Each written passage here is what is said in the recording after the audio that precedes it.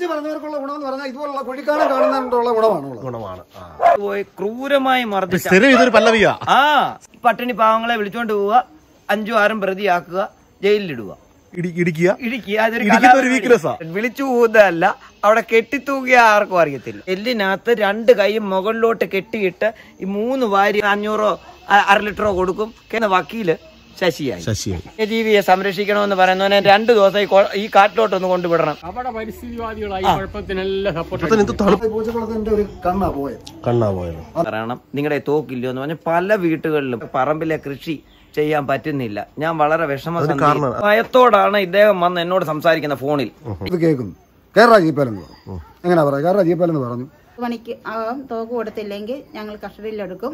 എഴുതന്നെ പറഞ്ഞു, എന്നെ തല്ലിയിടാന്ന് പറഞ്ഞു. തല്ലിടാന്ന് പറഞ്ഞിട്ട് ഇല്ലെങ്കിൽ നിന്റെ കൂവും പിടിച്ച് ഞങ്ങൾ കലക്കും, ഇല്ലെങ്കിൽ നിന്റെ കൂവും പിടിച്ച് ഞങ്ങൾ കലക്കും. രാധാകൃഷ്ണൻ, അതിനകത്ത് തോക്കില്ലല്ലോ, കേസിൽ തോക്കില്ല. ഫോറസ്റ്റുകാരൊരു തൊഴി കൊടുത്തെങ്കിൽ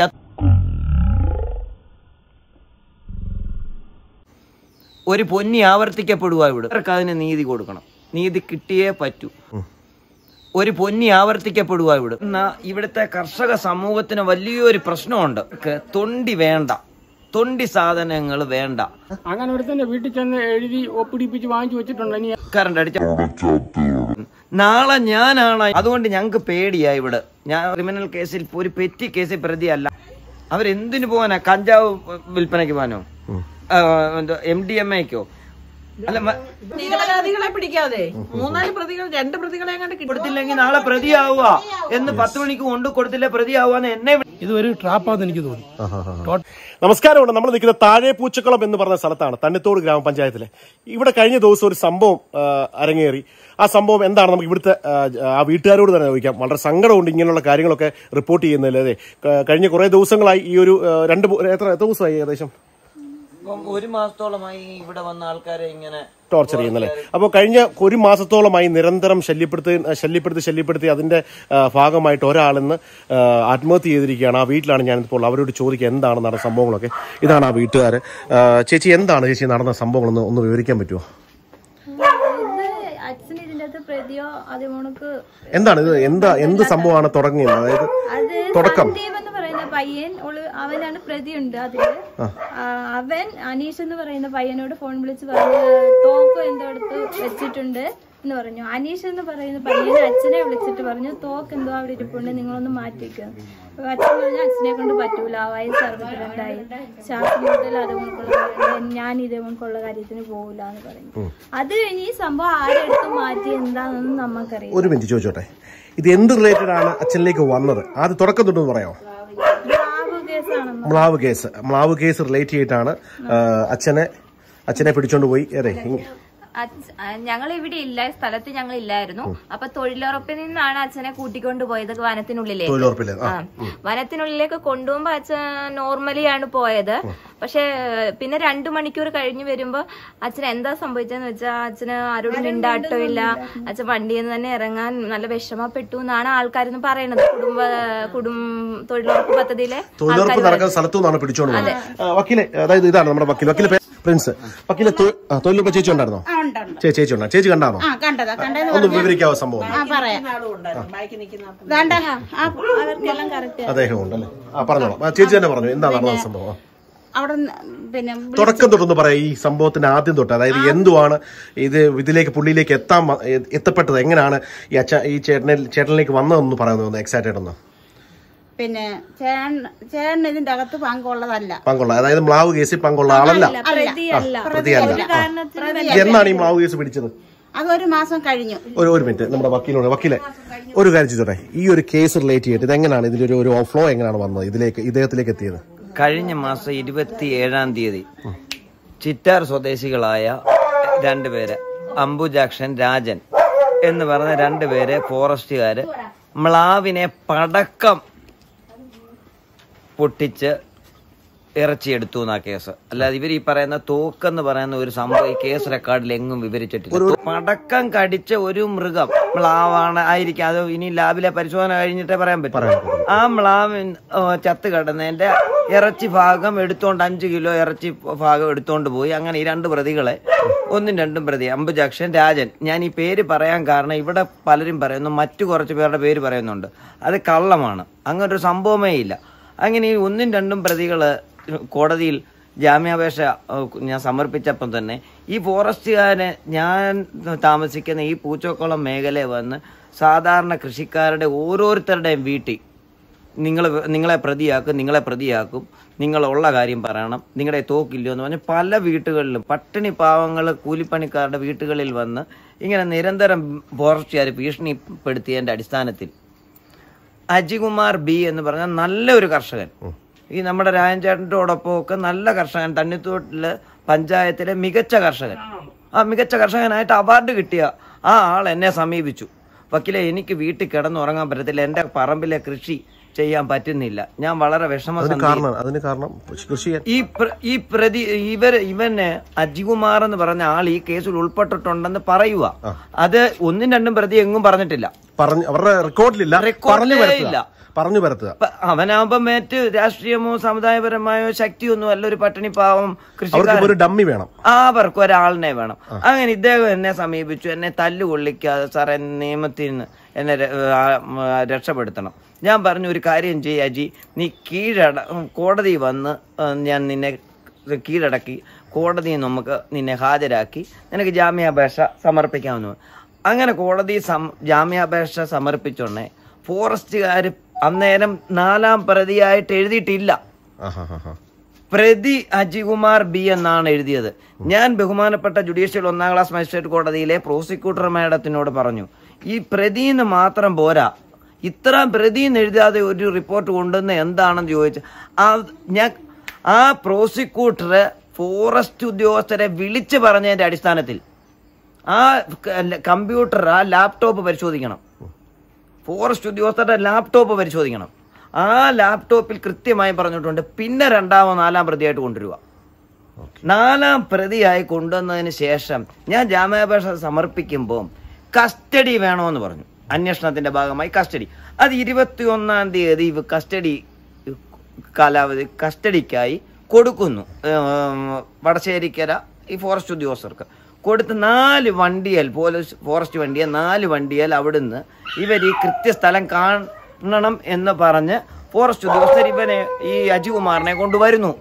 അപ്പോൾ ഈ രാധാകൃഷ്ണൻ എന്ന് പറയുന്ന ആള്, രാധാകൃഷ്ണനും തൊട്ട അയൽവാസികളായ സ്ത്രീകളും അനിയൻ എന്ന് പറഞ്ഞ ഒരച്ചായനും കൂടി അവിടെ പറമ്പിൽ രാജൻ എന്ന് പറഞ്ഞ ആളുടെ പറമ്പിൽ തൊഴിലുറപ്പ് പണിയായിരുന്നു. ആ പണിക്കിടെ 3:32 ഈ ഫോറസ്റ്റ് വണ്ടി കൊണ്ട് നിർത്തിയിട്ട് അജികുമാറിനൊപ്പം ഈ രാധാകൃഷ്ണൻ എന്ന് പറഞ്ഞ ആളിനെ കൂടെ കയറ്റി വനത്തിൽ കൊണ്ടുപോയി. ഈ പറയുന്ന അങ്ങനെ കൊണ്ടുപോകാനേ പറ്റില്ല. അന്വേഷണ ഉദ്യോഗസ്ഥൻ ഒരാളെ കോടതിയുടെ നിയമത്തിന് മുമ്പിൽ നിന്ന് ഒരാളെ അന്വേഷണത്തിന്റെ ഭാഗമായി ഒരു വാഹനത്തിൽ കൊണ്ടുവരിക.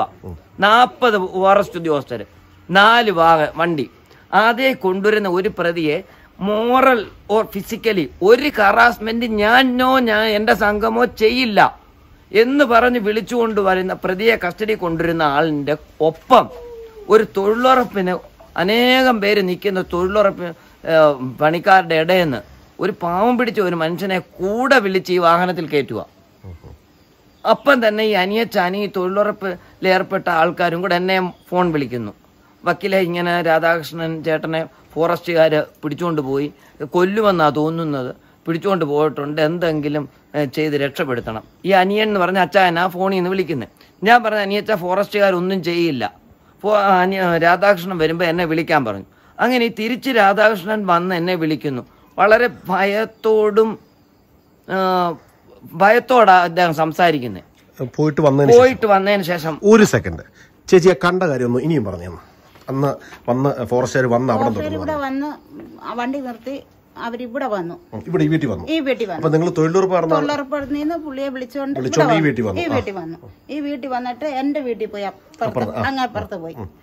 അവിടുന്ന് അപ്പൊ പുള്ളി പറഞ്ഞു, ഒച്ചത്തി കാര്യം പറഞ്ഞു. ഞങ്ങളെല്ലാം എത്തി നോക്കിക്കൊണ്ടിരുന്നു. അവിടുന്ന് എന്താണ് പറഞ്ഞെന്നറിയോ? ഒച്ചത്തിൽ സംസാരിക്കുന്നേ കേട്ടുള്ളൂ, കൃത്യമായിട്ട് എനിക്ക് അറിയത്തില്ല. ചേട്ടൻ കരയുന്ന പോലും ഒച്ചത്തി പറയുന്നു. പോഷകരെന്തോ പറഞ്ഞെന്നുള്ളത് അറിയത്തില്ല. വീട്ടിൽ വേറെ ആരുമില്ലേ? ഈ വീട്ടിൽ ആരുമില്ല, ചേട്ടൻ മാത്രമേ ഉള്ളൂ. ചേട്ടൻ മാത്രമേ ഉള്ളൂ. അവിടുന്ന് പിന്നെ അവിടെ വരെ കൊണ്ടുപോയപ്പോ കൈക്ക് പിടിച്ച് വണ്ടിയെ കയറ്റി. അന്നേരം ഒച്ചത്തി അവിടെ റോഡാണ്, അത് റോഡാണ്. ഒച്ചത്തി അവിടുന്ന് കൈക്ക് പിടിച്ച് വണ്ടിയെ കയറ്റുന്നത്. അവിടുന്ന് ഒച്ചത്തി പുള്ളി ഉണ്ട്. അവിടുന്ന് പിന്നെ കൊണ്ടുപോയിട്ട് 2 മണിക്കൂർ കഴിഞ്ഞ് തിരിച്ചു കൊണ്ടിരുന്നത്. കാട്ടിലോട്ട് കൊണ്ടുപോയി. കൊണ്ടുപോയിട്ട് തിരിച്ച് പിന്നെ ഞങ്ങളുടെ അടുത്ത് കൊണ്ട് നിർത്തിയിട്ട് വെച്ച് വാർഡ് മെമ്പർ ഉണ്ടോന്ന് ചോദിച്ചു. എന്നിട്ട് ഞങ്ങൾ പറഞ്ഞു വാർഡ് മെമ്പർ ഇവിടെ ഇല്ല.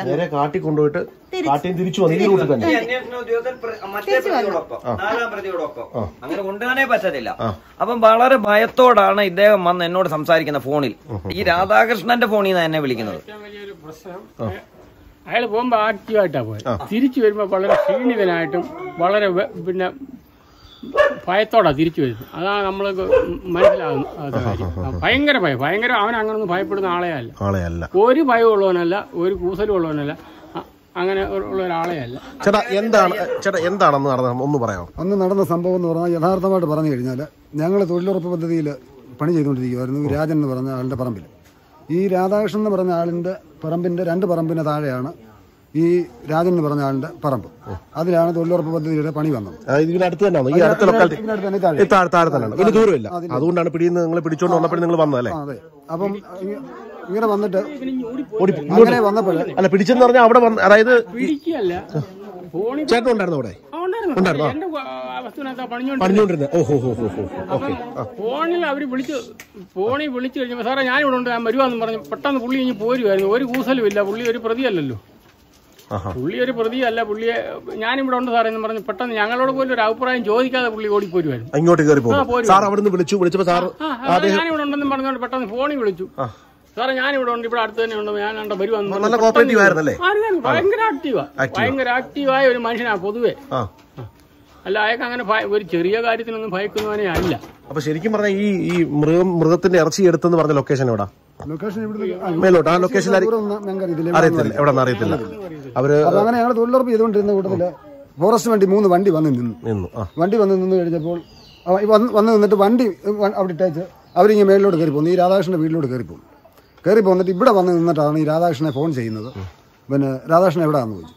അപ്പം രാധാകൃഷ്ണൻ പറഞ്ഞു സാറേ ഞാൻ ഇവിടെ അടുത്ത് താഴെ പറമ്പിൽ പണിയാണ്, തൊഴിലുറപ്പ് പണിയാന്ന് പറഞ്ഞു. എന്ന് പറഞ്ഞു കഴിഞ്ഞപ്പോൾ പറഞ്ഞു രാധാകൃഷ്ണൻ ഇങ്ങോട്ട് കയറി വരാൻ പറഞ്ഞു. സാറേ ഞാൻ വരുന്നെന്ന് പറഞ്ഞു. ഞാൻ വരുന്നെന്ന് പറഞ്ഞിട്ട് പുള്ളി ഞങ്ങൾ ആരും നിന്നവരോട് പോലും രാധാകൃഷ്ണൻ ഒന്നും ചോദിക്കുന്നില്ല. സാറേ ഞാൻ വരുന്നെന്ന് പറഞ്ഞ് ഓടി. പുള്ളിക്കാരന് ഈ ഫോറസ്റ്റുകാർ ഇവിടെ മുറ്റത്ത് വന്ന് നിന്നിടത്ത് വന്നു. അപ്പോഴത്തേക്ക് അവര് ഇവിടുത്തെ ഫോറസ്റ്റുകാരെന്നറിയോ? ഗുരുതാമണ്ണ ഫോറസ്റ്റുകാരെന്നാണ് അങ്ങനെ അറിവുള്ളത്. അപ്പം ഈ പിന്നെ രാധാകൃഷ്ണന്റെ പിന്നെ അനുജത്തിയുടെ വീടിന്റെ മുറ്റത്ത് പോയി ഒരു വയ്യാത്ത അമ്മയുണ്ട് അവിടെ ചെന്ന് നിന്നിട്ടാ ചോദിച്ചു. അമ്മയോട് ചോദിച്ചത് ആരാ ഇവിടെ വന്ന ആരെങ്കിലും പിന്നെ വന്നെന്ന് ചോദിച്ചു. ഫോറസ്റ്റുകാർ വന്നെന്ന് ചോദിച്ചപ്പോൾ പറഞ്ഞു ഫോറസ്റ്റുകാരാണോ പോലീസുകാരാണെന്ന് എനിക്കറിയത്തില്ല, ഒത്തിരി കാക്കിക്കാർ വന്ന് നിൽക്കുന്നെന്ന് പറഞ്ഞു. അപ്പോഴത്തേക്ക് രാധാകൃഷ്ണൻ ഇവിടെ എത്തി. ഇവിടെ വന്നു കഴിഞ്ഞപ്പോഴത്തേന് അവർ ഇവിടെ ഓടി കയറി വന്നു കഴിഞ്ഞാൽ അപ്പോൾ ഈ ഫോറസ്റ്റുകാർ ഇത്രയും പേര് ഓടിക്കയറി വരുന്നത് കണ്ടു കഴിഞ്ഞപ്പം ഇവിടെ വന്ന് ഈ മുറ്റത്ത് വന്ന് സംസാരിക്കുന്നത് കേട്ടുകൊണ്ട് ഞങ്ങൾ തൊഴിലുറപ്പുകാരെല്ലാം റോഡിൽ കയറി. ഇതെന്താണ് സംഭവം എന്ന് അറിയാനെ കൊണ്ട് ഞങ്ങൾ റോഡിൽ കയറി ഞങ്ങൾ ശ്രദ്ധിക്കുന്നുണ്ട്. കാര്യം എന്തെങ്കിലും കേൾക്കുന്നുണ്ടോ? കുറച്ച് സംസാരിക്കുന്നുണ്ട്. എന്തുവാന്ന് വ്യക്തമല്ല. ഫോറസ്റ്റുകാരാണ് കുറച്ച് സംസാരിക്കുന്നത്. അപ്പോൾ ആ കൂട്ടത്തിൽ രാധാകൃഷ്ണൻ സംസാരിക്കുന്നുണ്ട്. ആരും പറയുന്ന ഞങ്ങൾക്ക് എന്താണ് പറയുന്നതെന്ന് വ്യക്തമല്ല. അപ്പോൾ അതിനുള്ള ദൂരമുണ്ട്. അപ്പോൾ അത്രയും ദൂരത്ത് നിന്ന് ഞങ്ങൾ ഈ സംസാരം കേട്ടു. അപ്പം വ്യക്തമല്ലാത്ത സംസാരമാണ്. അത് കഴിഞ്ഞൊരു 10-20 മിനിറ്റ് കഴിഞ്ഞപ്പോഴത്തേക്ക് പിന്നെ ഈ രാധാകൃഷ്ണനെയും കൊണ്ട് ഈ ഫോറസ്റ്റുകാർ റോഡിലെത്തി. ഈ തൊഴിലുറപ്പുകാർ ഞങ്ങളെല്ലാം അവിടെ നിൽക്കുന്ന ആ ഭാഗത്തേക്ക് വന്നു. ജീപ്പ് കിടക്കുന്നിടത്ത് അവിടെ വന്നു കഴിഞ്ഞുകൊണ്ട് രാധാകൃഷ്ണനോട് പറഞ്ഞു നടക്ക് മുകളിലോട്ട് പോകാമെന്ന് പറഞ്ഞു. എന്തിനാണെന്ന് ഞങ്ങൾക്കറിയില്ല. അപ്പോൾ മുകളിലോട്ട് പോകാമെന്ന് പറഞ്ഞിട്ട് രാധാകൃഷ്ണൻ പറഞ്ഞു സാറേ എന്തിനാണ് ഞാൻ വരുന്നത്? ഞാൻ തെറ്റൊന്നും ചെയ്തിട്ടില്ല, പിന്നെ ഞാൻ എന്തിനാണ് നിങ്ങളുടെ വരുന്നത്? എനിക്ക് തൊഴിലുറപ്പ് പണി നിൽക്കുകയാണ് എന്ന് പറഞ്ഞു. അപ്പോൾ പറഞ്ഞു അതല്ല നീ ബാന്ന് പറഞ്ഞുകൊണ്ട് അതിലൊരു ഫോറസ്റ്റ് ആണോ ഗാർഡാണോ എന്താ ആരാന്നറിയില്ല. അതിൽ ഒരാൾ പുള്ളിയുടെ കൈക്ക് പിടിച്ചുകൊണ്ട് നടക്കുന്നു പറഞ്ഞുകൊണ്ട് മുന്നോട്ട് നടന്ന് കഴിഞ്ഞപ്പോൾ പിന്നെ ഒരു 10 മീറ്റർ മുന്നേ ജീപ്പ് കിടക്കുമായിരുന്നു. ആ ജീപ്പിൻ്റെ അടുത്ത് ചെന്നിട്ടുണ്ടെങ്കിൽ ഈ രാധാകൃഷ്ണനോട് പറഞ്ഞു പിന്നെ ജീപ്പേ കയറണമെന്ന്. സാറേ ഞാൻ തെറ്റൊന്നും ചെയ്തിട്ടില്ല, പിന്നെ ഞാൻ എന്തിനാണ് ഈ ജീപ്പേ കയറുന്നതെന്ന് പുള്ളിക്കാരൻ വീണ്ടും ചോദിക്കുന്നു. ഞങ്ങളടുത്ത് 10 മീറ്റർ ദൂരമല്ല ഉള്ളൂ. അപ്പോൾ ഞങ്ങളിപ്പോൾ കേൾക്കുന്നു കയറാ ജീപ്പേലെന്ന് പറഞ്ഞു. എങ്ങനെയാ പറയാം കയറാ ജീപ്പേലെന്ന് പറഞ്ഞു. അവൻ ജീപ്പേ കയറി. ഇവർ ഈ 3 കൈക്ക് പിടിച്ചാൽ കയറ്റിയത്. വലിച്ചാണ് കയറ്റി കൈക്ക് പിടിച്ചുകൊണ്ടാ ഇവിടുന്ന് പോയത്. പിടിച്ച് വലിച്ചു കയറ്റി വലിച്ചു കയറ്റുമായിരുന്നു ചേച്ചി അത് കണ്ടിരുന്നു. കൈക്ക് പിടിച്ചുകൊണ്ടാ ഇവിടുന്ന് പോയത്. അതായത് ഇവിടുത്തെ ജനങ്ങൾക്ക് ഒരു വലിയ വിഷയം എന്ന് പറഞ്ഞാൽ നിയമത്തിന്റെ അജ്ഞതയാണ്. അത് ഉപയോഗിച്ചാണ് ഇവർ ഇത് മിസ്യൂസ് ചെയ്യുന്നത്. എന്താ അപ്പൊ അവിടുന്ന് ജീപ്പേ കയറ്റി ഇവനെ കൊണ്ടുപോയി. 2 മണിക്കൂറിന് ശേഷം ഇവര് വണ്ടിയുമായിട്ട് തിരിച്ചു വന്നിട്ട് രാധാകൃഷ്ണനെ ഇറക്കി, ഈ തൊഴിലുറപ്പ് ആൾക്കാർ നിൽക്കുന്നിടത്ത് തന്നെ ഇറക്കി വിടാനെ കൊണ്ട് ഇറങ്ങാൻ പറയുന്നു. ഇറങ്ങുമ്പോൾ ഈ രാധാകൃഷ്ണന് ഇറങ്ങാനെ കൊണ്ട് ബുദ്ധിമുട്ടായിട്ടാണ്. ജീപ്പിൽ നിന്ന് ഇറങ്ങാനെ കൊണ്ട് നല്ല ആക്റ്റീവായിട്ട് പോയ മനുഷ്യന് ഞങ്ങളുടെ കൂടെ തൊഴിലുറപ്പ് നല്ലപോലെ പണി ചെയ്തുകൊണ്ടിരുന്ന വ്യക്തിയാണ്. പിന്നെ വണ്ടിയെ വന്നപ്പോൾ ഇറങ്ങാനെ കൊണ്ട് ബുദ്ധിമുട്ട്. അപ്പോൾ ആ ബുദ്ധിമുട്ട് കണ്ടുകൊണ്ട് ഞങ്ങൾ 2-3 ഓരോരുത്തരും ചോദിച്ചു, രാധാകൃഷ്ണൻ നിന്നെ വല്ലതും തല്ലുവല്ലതും ചെയ്തോടാ എന്ന് ചോദിച്ചാൽ അന്നേരം അവൻ പറഞ്ഞു ഇല്ല, തല്ലിയില്ല എന്ന് പറഞ്ഞു. അപ്പോൾ ഈ പെണ്ണുങ്ങളും എല്ലാവരും കൂടെ നിൽക്കുന്നതുകൊണ്ടാണ് ഇപ്പം ഇത് പറയാൻ മടിച്ചത്. അപ്പം ഇതിങ്ങനെ പറഞ്ഞു കഴിഞ്ഞപ്പം പിന്നെ ഞാൻ ഈ അഡ്വക്കേറ്റ് പ്രിൻസിനെ വിളിച്ചു. വിളിച്ചിട്ട് പറഞ്ഞു, പിന്നെ സാറേ ഇതുപോലെ രാധാകൃഷ്ണൻ ഈ കാര്യങ്ങളിലൊന്നും ബന്ധപ്പെട്ടായിട്ടുള്ളതല്ല, അവനോട് ഞങ്ങൾ വ്യക്തമായിട്ട് ചോദിച്ചിട്ടുണ്ട്. പറഞ്ഞു ഒന്നിനും ബന്ധപ്പെട്ടിട്ടില്ല, ഒരു കാര്യത്തിന് അവൻ പോയിട്ടില്ല എന്ന് പറഞ്ഞു. അപ്പോൾ അവനെ ഈ ഫോറസ്റ്റുകാർ കൊണ്ടുപോയി ഉപദ്രവിച്ച ലക്ഷണമാണ്. പുള്ളി അതുപോലെ അവശനായിട്ടാണ്, ക്ഷീണിതനായിട്ടാണ് വന്നിറങ്ങിയേക്കുന്നത്, വണ്ടിയിൽ നിന്ന് വന്നിറങ്ങിയേക്കുന്നത്. അതുകൊണ്ട് എങ്ങനെയെങ്കിലും ഒന്ന് പിന്നെ പുള്ളിയെ എങ്ങനെ രക്ഷപ്പെടുത്തണം, അല്ലെ ഫോറസ്റ്റുകാരോട് വിളിച്ച് പറയുക, എന്തെങ്കിലും ചെയ്യണം എന്നിങ്ങനെ ഞാൻ വിളിച്ച് ഈ വക്കീലിനോട് പറഞ്ഞു. അപ്പം വക്കീൽ പറഞ്ഞു രാധാകൃഷ്ണൻ വന്നിട്ട് രാധാകൃഷ്ണനെ എന്നെ വിളിക്കാൻ പറയാൻ പറഞ്ഞു. അപ്പോൾ രാധാകൃഷ്ണൻ വന്ന് ഇറങ്ങി ഉടനെ വിളിക്കാൻ 5 മിനിറ്റ് കഴിഞ്ഞ് ആണ് രാധാകൃഷ്ണൻ വിളിക്കാൻ പോലും പറ്റിയത്. അപ്പോൾ രാധാകൃഷ്ണൻ്റെ മുഖത്തിൻ്റെ ഈ ഭാഗത്ത് പാടുണ്ടായിരുന്നു. ഈ വന്ന ഒരു പോഷാരും ഞങ്ങളെ വിളിച്ച് അനിയത്തിയാന്നോന്നും അനിയനും അന്നും പറഞ്ഞ് വിളിച്ചിട്ട് പറഞ്ഞു, ഈ പുള്ളിയെ പിന്നെ ഞങ്ങൾ ഇന്നലെ 10 മണിക്ക് തോക്ക് കൊടുത്തില്ലെങ്കിൽ ഞങ്ങൾ കസ്റ്റഡിയിലെടുക്കും, പിന്നെ അതുവരെ നിങ്ങൾ സൂക്ഷിച്ചോണം എന്നാണ് ഞങ്ങളോട് പറഞ്ഞത്. അപ്പം ഞങ്ങൾ പറഞ്ഞു ചെയ്തോളാമെന്ന് പറഞ്ഞു. പള്ളി പേടിച്ചാണ് തൂങ്ങിയത്. പേടിച്ചാണ് തൂങ്ങിയത്. അപ്പൊ എന്റെ അടുത്ത് പറഞ്ഞു. അപ്പൊ പിന്നെ ഞാൻ ആദ്യം ചോദിച്ചപ്പോൾ പറഞ്ഞു തല്ലിയില്ലെന്ന് പറഞ്ഞു. പെണ്ണുങ്ങളെല്ലാം കൂടെ നിൽക്കുന്നുണ്ടെങ്കിൽ തല്ലിയില്ലെന്ന് പറഞ്ഞു. വീണ്ടും ചോദിച്ചു കഴിഞ്ഞാൽ പറഞ്ഞു എന്നെ തല്ലിയിടാന്ന് പറഞ്ഞിട്ട് അപ്പം ഞാൻ ചോദിച്ചെന്നെ പറഞ്ഞാൽ ഇങ്ങനെയാണ് പറഞ്ഞത്, പിന്നെ മറ്റന്നാൾ 10 മണിക്കുള്ളിൽ ഈ പറയുന്ന തോക്ക് ഗുരുനാഥൻ്റെ ഫോറസ്റ്റ് സ്റ്റേഷനിൽ എത്തിച്ചിരിക്കണം. ഇല്ലെങ്കിൽ നിന്റെ കൂവും പിടിച്ച് ഞങ്ങൾ കലക്കും. കലക്കിയിട്ട് ഈ വയസ്സാം കാലത്ത് നീ ജയിലിൽ പോയി കിടക്കണ്ടായെങ്കിൽ പിന്നെ മര്യാദയ്ക്ക് മറ്റന്നാൾ 10 മണിക്കുള്ളിൽ ഈ തോക്ക് ഹാജരാക്കിയിരിക്കണമെന്ന് പറഞ്ഞുകൊണ്ടാണ് അവനെ ഭീഷണിപ്പെടുത്തിയിട്ട് പോയിരിക്കുന്നത്. അത് കഴിഞ്ഞിട്ടാണ് ഈ രാധാകൃഷ്ണൻ തന്നെ ഈ അഡ്വക്കേറ്റിനെ വിളിച്ചിട്ട് പറഞ്ഞു. പറഞ്ഞെന്നാ പറഞ്ഞേ. പിന്നെ രാധാകൃഷ്ണൻ എന്നോട് പറഞ്ഞ് അനിയച്ചാൻ പറഞ്ഞ് അറിയത്തില്ലോ സാറേ, എന്നെ ഇങ്ങനെ ഫോറസ്റ്റുകാർ കൊണ്ടുപോയി, എനിക്കൊട്ടും വയ്യ, അടിച്ചെന്ന് എന്നോട് പറഞ്ഞില്ല, എനിക്കൊട്ടും വയ്യ. സംസാരത്തിൽ തന്നെ ഒരു വിഷമമാണ്. രാധാകൃഷ്ണൻ അങ്ങനല്ല എന്നോട് സംസാരിക്കുന്നത്. വിഷമം ഞാൻ വീണ്ടും ചോദിച്ചെന്നെ പറഞ്ഞു എന്നെ സംരക്ഷിച്ചാൽ മതി. ഞാൻ പറഞ്ഞു 100% ഞാൻ സംരക്ഷിക്കാം. അല്ലെങ്കിൽ സാറേ മറ്റന്നാൾ, അതായത് ആ ദിവസത്തിന്റെ 2 ദിവസം കഴിഞ്ഞ് 10 മണിയാകുമ്പോൾ തോക്ക് കൊണ്ട് കൊടുക്കണം എന്ന് പറഞ്ഞു. ഞാൻ പറഞ്ഞു രാധാകൃഷ്ണൻ അതിനകത്ത് തോക്കില്ലല്ലോ, കേസിൽ തോക്കില്ല. കേസിൽ പന്നിപ്പടക്കം കടിച്ച് നമ്മളാവ് ചത്തു അതിന്റെ ശരീരം എടുത്തെന്ന കേസ്. പിന്നെ എങ്ങനെ രാധാകൃഷ്ണ തോക്ക് വരുന്നത്? നീ ധൈര്യമായിട്ട് വീട്ടിൽ പോ. അങ്ങനെ ഇവർ ഈ കുടുംബശ്രീ തൊഴിലുറപ്പ് സ്ത്രീകളും ഈ കൂടെ ജോലി ചെയ്ത അനിയച്ചാനും കൂടാണ് ഈ വീട്ടിൽ കൊണ്ടാക്കുന്നത്. ക്ഷീണിതനായ ഇവർ കടുങ്കാപ്പി എന്തോലും ഇട്ട് കൊടുത്ത് കാണും, ഒറ്റയ്ക്കുള്ള താമസമില്ലയോ. അങ്ങനെ ഇദ്ദേഹം പോകുന്നു. പിറ്റേ ദിവസം ഇദ്ദേഹം പലരോടും പറഞ്ഞോന്ന് നമുക്കറിയത്തില്ല. എന്നാൽ ഇപ്പം ഞാൻ അറിഞ്ഞത്, എന്നോട് നാട്ടുകാർ പറഞ്ഞത്, ഇദ്ദേഹം പലരോടും പറഞ്ഞ് ഫോറസ്റ്റുകാർ അടിച്ചു എന്ന് എന്നോട് പറഞ്ഞു, ഈ നാട്ടുകാർ പറഞ്ഞു. അപ്പം പറഞ്ഞു. അപ്പൊ ഇതിനകത്തുള്ള പ്രശ്നം, എന്റെ പ്രശ്നം ഇത്രയേ ഉള്ളൂ. ഇദ്ദേഹം ഇവരെല്ലാം പറയുന്നു കേസി പ്രതിയാ. 2009 ഗുരുനാഥൻ മണ്ണോർ 7/2009 എന്ന് പറഞ്ഞ് 2009 ഒരു കേസുണ്ട്. അതിൽ 4ാം പ്രതിയാണ് രാധാകൃഷ്ണൻ. കേസ് വിസ്തരിക്കുമ്പോഴേ അതിന്റെ പ്രതി നിരപരാധിയാണോ അപരാധിയാണോ എന്ന് അന്നേരമേ അറിയത്തുള്ളൂ. കോടതിയാണ് തീരുമാനിക്കേണ്ടത്. ഞാനൊരു അഭിഭാഷകൻ എന്നുള്ള നിലയിൽ എനിക്കിപ്പോൾ ആരോപിക്കാൻ പറ്റത്തില്ല. അതിൽ ഈ പറയുന്ന ഇവരാരോപിക്കുന്ന കുറച്ച് ഇവിടുത്തെ കൂലിപ്പണിക്കാരോട് ഉൾപ്പെട്ടിട്ടുണ്ട്. അപ്പൊ ഇവിടെ വരുമ്പം ഫോറസ്റ്റുകാരുടെ ഒരു ഹീന പ്രവൃത്തി, അല്ലെ കൊടും ക്രൂരത. ഇവിടെ എന്തെങ്കിലും ഒരു ഈറ വെട്ടിയ ഉടനെ ഇവിടെ പൂച്ചക്കുളത്ത് രാധാകൃഷ്ണ പ്രതി. അപ്പൊ അവനാകുമ്പോ ചോദിക്കാനും പറയാനും ആളില്ല, മക്കൾ ഇവിടെ ഇല്ല, കൂലിപ്പണി ചെയ്ത് അന്നത്തെ ഇടാൻ കഴിയുന്നു, ഭാര്യ ക്യാൻസറായി മരിച്ചുപോയി. അപ്പൊ അവനാകുമ്പോ എല്ലാത്തിനും ഇങ്ങനെ അങ്ങ് വെക്കാം, ഇങ്ങനെ ആഘോഷമായിട്ട് കൊണ്ടു നടക്കാം. ഞാൻ പറഞ്ഞേ സത്യത്തിൽ ഞാൻ പറയുന്ന ഒരു കാര്യം കൂടെ എല്ലാവർക്കും വേണ്ടി ഞാൻ പറയുക, ഈ രാധാകൃഷ്ണനെ ഫോറസ്റ്റുകാർ കൊണ്ടുപോകുന്ന സമയം ഈ വാഹനം ഒരു അപകടത്തിൽപ്പെട്ടു, രാധാകൃഷ്ണൻ അപകടത്തിൽ മരണപ്പെട്ടു, ആരുത്തരവാദിത്വം വഹിക്കും? രാധാകൃഷ്ണൻ കാട്ടിവെച്ച് ഹൃദയസ്തംഭനം മൂലം മരിച്ചു, അല്ലെ ഫോറസ്റ്റുകാരൊരു തൊഴി കൊടുത്തെങ്കിൽ ഒരു പൊന്നി ആവർത്തിക്കപ്പെടുക ഇവിടെ. അതാണ് എന്റെ ചോദ്യം. രാധാകൃഷ്ണനെ ഫോറസ്റ്റുകാർ അപ്പൊ ഇവര് വേറെ വേർഷനും കൊണ്ടുവരും. Lawful custody, unlawful custody, last in together വേറെ തിയറിയും കൊണ്ടുവരും. ഇങ്ങനെ വളരെ ഒരു നിയമത്തിന്റെ ഇട്ടാവട്ടത്തിൽ കുറച്ച് സംരക്ഷണവുമായിട്ട് ഉദ്യോഗസ്ഥർക്ക് അനുകൂലമായി കുറച്ച് വരും. ഇതെല്ലാം വരുന്നത് ഞങ്ങളുടെ ഈ മേഖലയിലുള്ള പട്ടിണിപ്പാവങ്ങൾ ആയ കൃഷിക്കാർക്കും കൂലിപ്പണിക്കാർക്കുമാണ്. അതിൽ നിന്നും ഇനിയൊരു പൊന്നി ആവർത്തിക്കപ്പെടരുത്. ഈ കുടുംബത്തിന് അവർ അച്ഛൻ നഷ്ടപ്പെട്ട ഒരു കുടുംബമാണ്, അവർക്ക് അതിന് നീതി കൊടുക്കണം. നീതി കിട്ടിയേ പറ്റൂ. അത് മാത്രമേ ഉള്ളൂ അഭിഭാഷകൻ രാധാകൃഷ്ണന്റെ അഭിഭാഷകൻ എന്നുള്ള നിലയിൽ എനിക്ക് പറയാനുള്ളത്. പോസ്റ്റുകാർ വന്ന ഉടനെ ഈ ഒരു വീട്ടില് അവരെ വണ്ടി നിർത്തി പിന്നെ ചക്കപ്പഴവും കഞ്ഞിയും പിന്നെ കപ്പയും കാപ്പിയും എല്ലാം അനത്തി കൊടുത്തിട്ട് അവര് പറയുന്നതാണ് പ്രതി. സലീം രഘുവും പറയുന്നതാ ഇവിടുത്തെ പ്രതികളാ. ആ പോസ്റ്റുകാരത് കൈക്കലെടുത്തോട്ട് അവരെ കൊണ്ടുവന്നിട്ട് ആക്രമിക്കുന്നു. ഇവിടുത്തെ കർഷക സമൂഹത്തിന് വലിയൊരു പ്രശ്നമുണ്ട് എന്ന് പറഞ്ഞാല് ഇവർക്ക് തൊണ്ടി വേണ്ട, തൊണ്ടി സാധനങ്ങൾ വേണ്ട.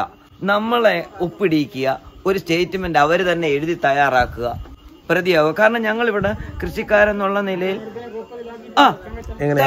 അങ്ങനെ ഒരു തന്നെ വീട്ടിൽ ചെന്ന് എഴുതി ഒപ്പിടിപ്പിച്ച് വാങ്ങിച്ചു വെച്ചിട്ടുണ്ട്. ഇനി എന്തോ അതിനകത്ത് എഴുതി വെച്ചേക്കുന്ന അറിയത്തില്ല. തങ്കത്തിന് പിന്നെ വെള്ള പേപ്പർ ഷാജി എന്ന് പറഞ്ഞ ഒരു തന്നെ ഇവിടെ നമ്മുടെ അദ്ദേഹം ഇവിടുത്തെ വലിയ കർഷകനാണ്. ഇതുകൊണ്ട് അണ്ണൻ അദ്ദേഹം പറമ്പിൽ സോളാർ ഫിറ്റ് ചെയ്തിട്ടുണ്ട്. എന്റെ പറമ്പിലും ഉണ്ട്. എന്റെ പറമ്പിൽ ഫോറസ്റ്റുകാർ തന്നെയാ ചെയ്തേക്കുന്നത്. ഇതിലെന്തെങ്കിലും മൃഗങ്ങളാ ഇപ്പൊ മലയണ്ണാൻ കറണ്ട് അടിച്ച് അവിടെ നാളെ ഞാനാണ് അതിൻ്റെ അകത്തെ പ്രതി. ഇവരത് എഴുതി ചേർക്കും. അതുകൊണ്ട് ഞങ്ങൾക്ക് പേടിയായി. ഇവിടെ ഞാൻ ഒരു അഭിഭാഷകനോ ഒക്കെ ശരിയാ, പക്ഷെ ഞാൻ ഒരു കൃഷിക്കാരനാണെന്ന് അഭിമാനിക്കുന്നവനാ. ഒരണ്ണാൻ ചത്ത് കിടന്നാലും ഞാൻ നാളെ ചെയ്യില്ല.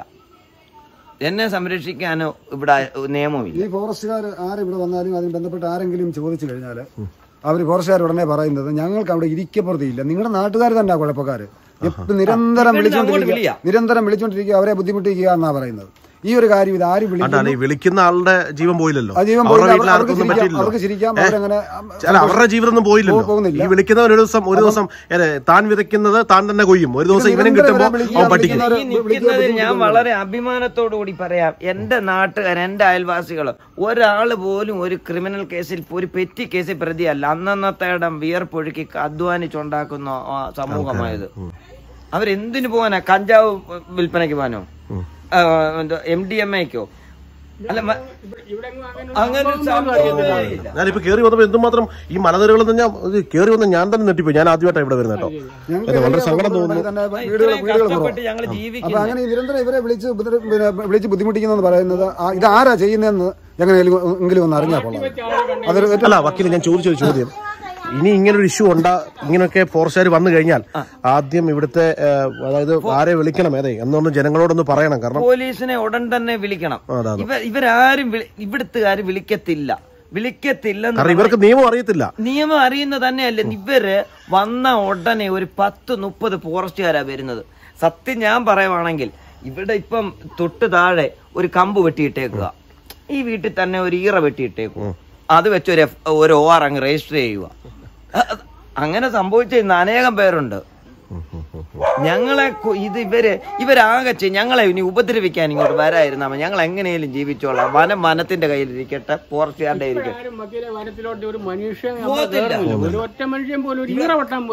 കൃഷിസ്ഥലം വനമായി കിടക്കുക. ഇവിടെ കൃഷി ചെയ്ത വന്യമൃഗങ്ങളുടെ ശല്യം കൊണ്ട് കൃഷി ചെയ്യാൻ നിവർത്തിയില്ല. കടബാധ്യത കൊണ്ട് വട്ട ഒത്തു നിൽക്കുക ഞങ്ങൾ ഓരോരുത്തരും. അപ്പൊ ഇത് ബഹുമാനപ്പ ഓരോരുത്തരോടും ഇത് കാണുന്നവരും ഈ ചാനലിന്റെ ആൾക്കാർ ചെയ്യേണ്ടതെന്ന് പറഞ്ഞാല് ഇത് മാക്സിമം ആളുകളിൽ എത്തിച്ച്, ഉന്നത ഉദ്യോഗസ്ഥരിൽ എത്തിച്ച് ഞങ്ങളെ ഉപദ്രവിക്കാതിരുന്നാൽ മതി. ഉപദ്രവിക്കാതിരിക്കാൻ നടപടി എടുപ്പിച്ചാൽ മതി. പോകുന്നവരെ പിടിച്ചോട്ടെ. ഈ വീടുകളിൽ ഇങ്ങനെ കയറി മനുഷ്യനെ ഭയപ്പെടുത്തുക. നിരപരാധികളെ പിടിക്കാതെ 3-4 പ്രതികൾ 2 പ്രതികളെ അങ്ങോട്ട് കിട്ടിയെന്ന് അവരോട് ചോദിച്ചല്ലേ ഇത് മനസ്സിലാക്കേണ്ടത്. 1-2 പ്രതി പറഞ്ഞിട്ടേ ഇല്ല. രാധാകൃഷ്ണനെ 1-2 പ്രതിക്ക് അറിയത്തേ ഇല്ല. അങ്ങനെ ഒരു മൊഴിയില്ല. അവര് പറയുന്നുണ്ട്.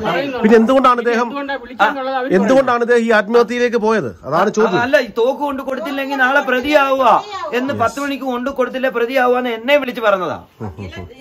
ചാനലുകാരൊക്കെ അതാണ് ചോദിക്കേണ്ടത്. അത് പ്രതിയല്ലാത്ത ഒരാളെ എന്തിനു ഇവര് വണ്ടിയെ കയറ്റിക്കൊണ്ടുപോയി? അതാണ് ഞങ്ങൾക്ക് അറിയേണ്ടത്. പ്രതിയല്ലെന്ന് അവര് തന്നെ സമ്മതിക്കുന്ന ഒരാളിനെ അവരെന്തിനു കൊണ്ടുപോയി? അതാണ് ഞങ്ങൾക്ക് അറിയേണ്ടത്. ഓരോരുത്തരെ നോക്കാം. അവര് കള്ളത്തരത്തിൽ ജീവിക്കുന്നവരല്ല, പകലന്തിയോളം കഷ്ടപ്പെട്ട് ജീവിക്കുന്നവരാ. സത്യമല്ല, അതാരാ? പ്ലാന്റേഴ്സ് തൊഴിലാളിയാ. എന്ത് പറ്റി? എന്തിനാ വന്നേ?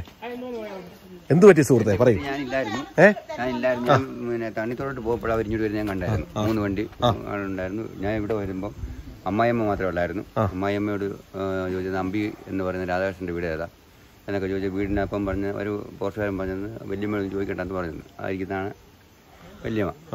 അപ്പോൾ ഞാൻ എന്നിട്ട് അത് കേട്ടോട്ട് ഇവിടെ വന്ന് ഇന്നിപ്പോൾ ഒരു 15 മിനിറ്റ് കഴിഞ്ഞപ്പോൾ ഇവർ വന്നു കഴിഞ്ഞാൽ എന്നെ വിളിച്ച് നിർത്തി വെച്ച് പറഞ്ഞു, പിന്നെ അമ്പി മാപ്പസാക്കി കേസിയാക്കി വിടുക, പിന്നെ പുള്ളി പിന്നെ ചെയ്തേക്കുന്ന കുറ്റമെല്ലാം പുള്ളി ഏറ്റിട്ടുണ്ട്, പിന്നെ പുള്ളിയെ സൂക്ഷിക്കണം എന്നൊക്കെ പറഞ്ഞ കൂട്ടുകാരുടെ കൂടെ ഒന്നും വിടല്ലേ ഇതൊക്കെ പറഞ്ഞു. അപ്പം ഞാൻ പറയാതെ തന്നെ എൻ്റെ പേര് പുള്ളി പറയാം. ആ സാറ് പറയുന്നത് സത്യവാനല്ലയോ, ആ ഒറ്റപ്പെട്ട വീടില്ലയോ, പിന്നെ എൻ്റെ ഭാര്യ പറയുന്നിട്ട് തൊഴിലുറപ്പുകാരോട് എന്നിട്ട് ഞാൻ രാധിക്കുന്ന ഭാര്യയല്ലയോ, ഇതെല്ലാം എന്നോട് ഇങ്ങോട്ട് പറയുക. സാറിന്റെ പേരറിയോ? ഇല്ല അവര് 3 സാറിന്റെ പേരെന്താന്ന് ചോദിക്കത്തില്ല. ഞാൻ പേര് ഇനി നിങ്ങൾ ചോദിക്കണം. നിങ്ങളോട് സംസാരിക്കാൻ വരുന്ന ആളുടെ പേര്, ഡെസിഗ്നേഷൻ, സാറിന് എന്താണ് ഡെസിഗ്നേഷൻ ചോദിക്കണം. നമ്മൾ ഈ നിയമത്തിന്റെ അജ്ഞതയെ, നിങ്ങൾക്ക് നിയമം അറിയത്തില്ല, അതുകൊണ്ടാണ് ഇവർ ഇങ്ങനെ കയറി നിങ്ങളെ നാളെ ആയാലും അടുത്തൊരു കേസിൽ പെടുത്തിയാലേ ഈ പറഞ്ഞ അടുത്തൊരു കേസിൽ പെടുത്തത്തില്ലെന്ന് എന്താ ഉറപ്പ്?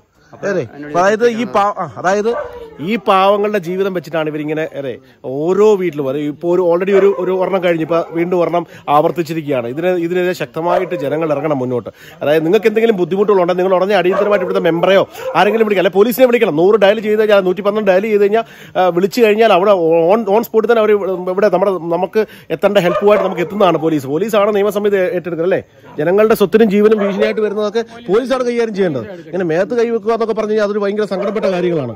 എന്തോ പറയാനാ ഇത് പിന്നെ അത് പറഞ്ഞു കഴിഞ്ഞാല് പിന്നെ ഈ കുഴലെടുത്ത് മാറ്റി വെക്കാൻ വിളിച്ചു പറഞ്ഞ ഈ അനീഷ് എന്ന് പറഞ്ഞ ആളിനെ ഫോറസ്റ്റുകാർ ചോദ്യം ചെയ്തിട്ടില്ല. ഇതുവരെ ചോദ്യം ചെയ്തിട്ടില്ല. ഈ വിളി കേട്ട് ആളാണ് പറഞ്ഞത്, ആളിനെയാണ് ഫോറസ്റ്റുകാർ കൊണ്ടുനടന്ന് ചോദിക്കുകയും കൊണ്ടുനടന്ന് ഉപദ്രവിക്കുകയും ചെയ്യുന്നത്. അത് ഈ വിളിച്ചു പറഞ്ഞ ആള് ഈ സാധനം ആളുടെ ജീവൻ തീർന്നു. ഈ വിളിച്ചു പറഞ്ഞ ആളിനെ ഇതുവരെ പിന്നെ ചോദ്യം ചെയ്യുവോ വിളിച്ച് ചോദിക്കുവോ ഒന്നും ചെയ്തിട്ടില്ല. പുള്ളി ഇപ്പോഴും ജോലി ചെയ്യുന്നുണ്ട്. മധുരല്ലേ? മൂത്ത മരുമോനാണ്. ഈ സംഭവം കേട്ടപ്പോ എന്ത് ഇതൊരു ട്രാപ്പാന്ന് എനിക്ക് തോന്നി. ടോട്ടൽ അച്ഛനെ കൊടുക്കാനുള്ള ട്രാപ്പ്. കൂടെ ഉള്ളവര് ഈ കേസും സംബന്ധപ്പെട്ട ആൾക്കാരുള്ള ട്രാപ്പാണ് അച്ഛൻ നടത്തിയത്. അതിൽ അച്ഛൻ വീഴുകയും ചെയ്തു, ഇങ്ങനെ ആവുകയും ചെയ്തു. എന്തായാലും വളരെ സങ്കടമുണ്ട്. ഇനിയും ബഹുമാനപ്പെട്ട കോടതി തീരുമാനിക്കേണ്ട കാര്യങ്ങൾ. ദേവിയ സാറുമാരെ, നിങ്ങൾക്കും ഒരു കുടുംബവും കാര്യങ്ങളൊക്കെ ഉണ്ട് എന്നൊരു ഓർമ്മ വേണം. കാരണം ഇങ്ങനെയുള്ള പാവങ്ങളെ നിങ്ങൾ ദ്രോഹിക്കരുത്. കാരണം കഷ്ടമുണ്ട്. കാര്യം നമ്മുടെയൊക്കെ ഓരോരുത്തരുടെ വീട്ടിൽ ഒരു അനുഭവം ഉണ്ടാകുമ്പോഴാണ് അതിന്റെ സുഖം അറിയുന്നത്. ചിലപ്പോൾ നിങ്ങളുടെ സംഘടനകളൊക്കെ സപ്പോർട്ട് ചെയ്യുമായിരിക്കും. പക്ഷേ കേട്ടൽ ഇത് ഇവിടെയൊക്കെ വന്ന് ഇങ്ങനെ കേൾക്കുമ്പോൾ മനസ്സ് ഭയങ്കരമായിട്ട് പെടയുകയാണ്. വിളിച്ചു പറഞ്ഞവർക്കുള്ള ഗുണം എന്തുവാ? വിളിച്ചു പറഞ്ഞവർക്കുള്ള ഗുണം എന്ന് പറഞ്ഞാൽ ഇതുപോലുള്ള കുഴിക്കാനം കാണുന്നതിനുള്ള ഗുണമാണ്. ഇതൊക്കെ നിങ്ങൾ കണ്ടോണം. ഈ വിളിച്ചു പറയുന്നവരോടുള്ള ഒരു കറക്റ്റ് ഒരു വേർഡാണ് ഈ പറഞ്ഞിരിക്കുന്നത്. ഇതിനകത്ത് വേറെ പറയാനായിട്ട് വാക്കുകളില്ല. രാധാകൃഷ്ണൻ എന്ന് പറഞ്ഞ ആളിനെ മുമ്പ് ഒരു ഫോറസ്റ്റ് കേസിൽ കൊണ്ടുപോയി ക്രൂരമായി മർദ്ദിച്ച് അവശനാക്കി. ഈ സാറന്മാർക്ക് ഈ ടാർഗറ്റ് അച്ചീവ് ചെയ്യുന്ന അങ്ങനെ വല്ല പരിപാടി? അതാണ് അതിന്റെ ലക്ഷ്യം. പേനയും പേപ്പറും അവരുടെ. പിന്നെ ഈ പൊതുവില് പട്ടിണി പാവങ്ങളെ വിളിച്ചോണ്ട് പോവുക, 5-6 പ്രതിയാക്കുക, ജയിലിലിടുക, ഇടിക്കുക. ഇതിനകത്ത് ഏറ്റവും വലിയ രസം ഫോറസ്റ്റ് സ്റ്റേഷൻ ഒന്നും ജനവാസം ഉള്ളിടത്ത് ഫോറസ്റ്റ് സ്റ്റേഷൻ ഇല്ല. കാട്ടിലാത്ത പുറച്ചേട്ടൻ വിളിച്ചു പോകുന്നതല്ല, അവിടെ കെട്ടിത്തൂക്കിയ ആർക്കും അറിയത്തില്ല. അതാണ് അത് പൊതുവെ ഇങ്ങനെ പറയുന്നത് കേട്ടിട്ടുണ്ട്. ഇവിടുന്ന് ഒരു കേസിന് ഒരു പ്രതിയെ പിടിച്ചോണ്ട് പോയി കഴിഞ്ഞാൽ ഇവര് നേരെ ഏതെങ്കിലും റിമോട്ട് ആയിട്ടുള്ള ഏരിയയിലാണ് കൊണ്ടുപോകുന്നത്.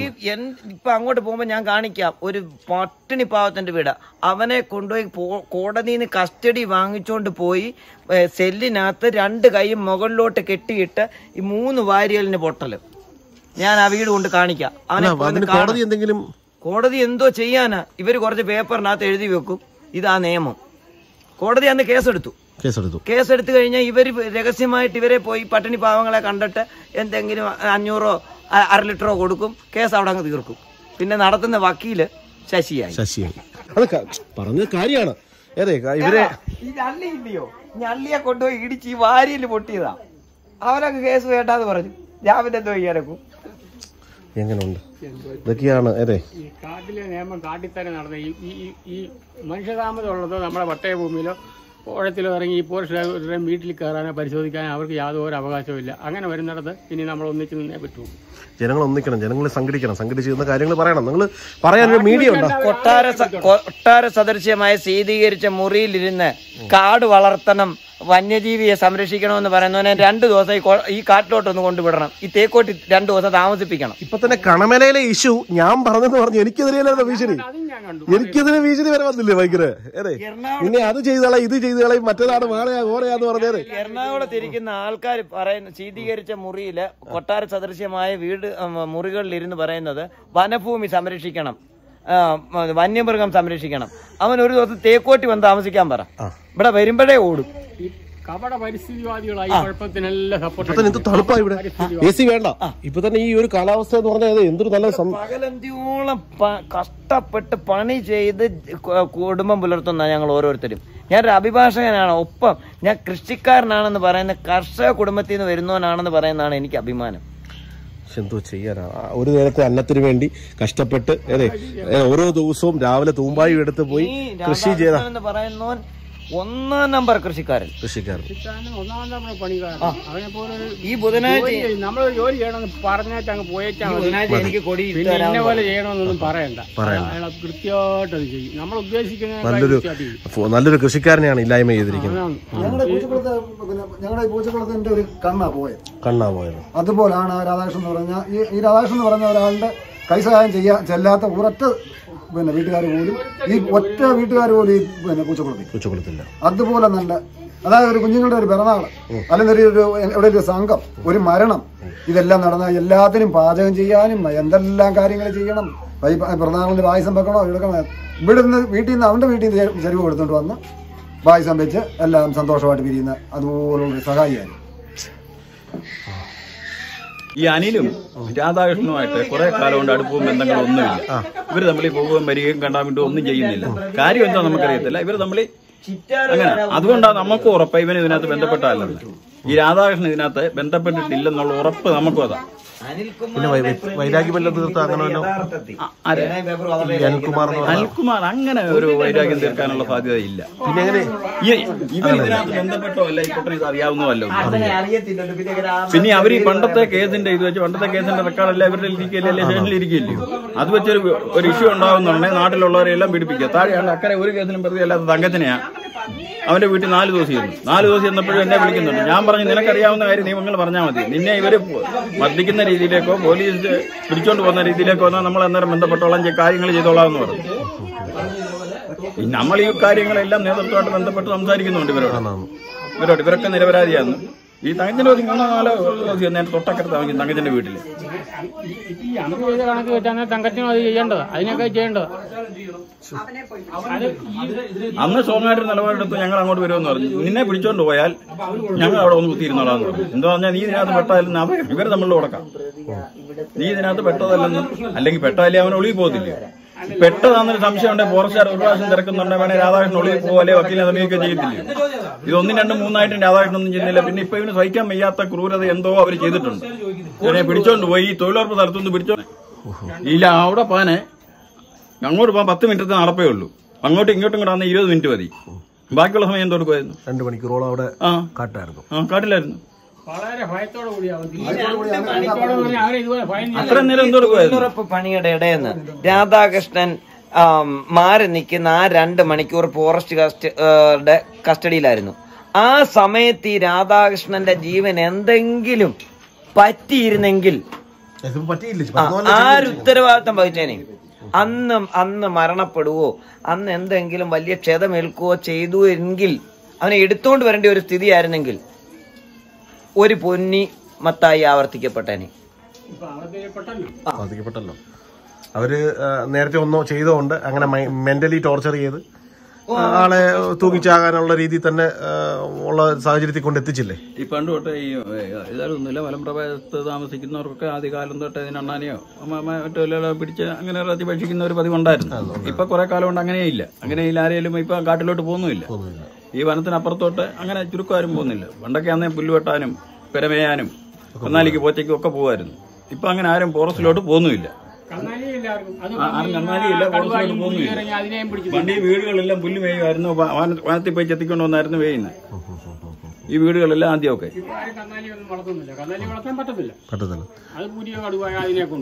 അതുപോലെ തന്നെ ഇപ്പം വനത്തിലൂടെ പോകാൻ പറ്റത്തില്ല എന്ന് പറഞ്ഞാൽ പിന്നെ ആനയും പുലിയും എല്ലാം ഈ വിവരിക്കുന്നു.